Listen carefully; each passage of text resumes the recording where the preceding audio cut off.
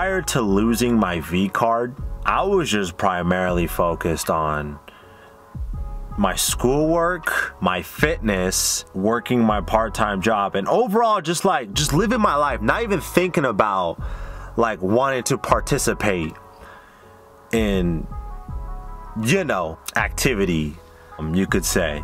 Like my mind wasn't even on it. Like my body wasn't even like yearning for it prior to me losing my V card.